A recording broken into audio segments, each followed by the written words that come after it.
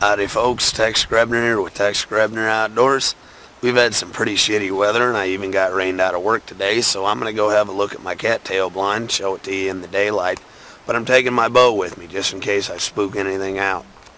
This slow hunting method, sometimes referred to as still hunting, can be very exciting, but also very anticlimactic.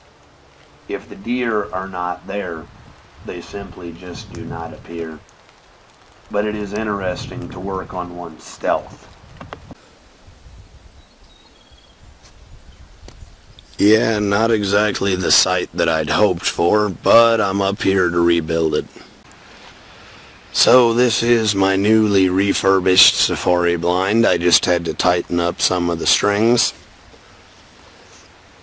over the water hole. And I tell you, it'd be a pretty sweet setup if I was ever able to come hunting. But I've got a nice little fork in the tree here. Pretty roomy inside.